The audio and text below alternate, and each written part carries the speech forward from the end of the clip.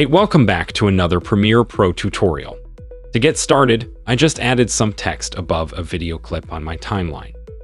Let's begin by positioning the timeline to the start of your text clip on the timeline. Then hold down the Shift key on your keyboard while pressing the right arrow key 3 times to move the time head forward 15 frames. Make a copy of the time position. Next, let's go over to the Effects panel and type Mosaic into the search box. Drag the effect under the first part of your cutout text clip. Then make sure that text clip is selected and go over to Effect Controls Position the time at the start of the text clip. Then click the stopwatch titles next, a horizontal block and vertical block to create certain keyframes. Now moving the time read to the end of your clip.